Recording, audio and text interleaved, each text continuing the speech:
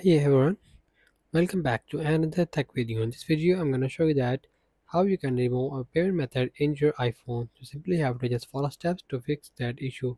So you have to just remove a payment method, just tap on a settings and just go to the main interface of your settings.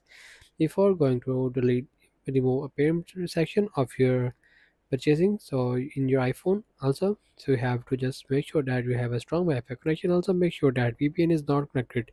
If you have a connected VPN, just tap on a general and just scroll down and just go to the VPN and device management. Just tap on that and just delete and just disconnect your VPN from here if you have a connected VPN.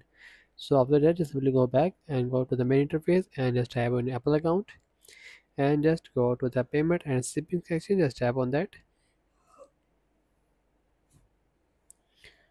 Wait for the second for the loading and simply go to that interface. So I didn't enter any credit card, any payment method here, so you have to just add a payment method. If you have a currently payment method, add it.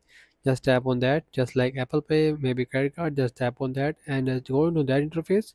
Just in the last corner of your iPhone, here is saying that remove payment method. Just tap on that and your payment method gonna remove and just done it. So that's the setting. You have to make sure to remove your payment method in your iPhone. So that's the video. Make sure you like our video and subscribe our channel for more tech related videos.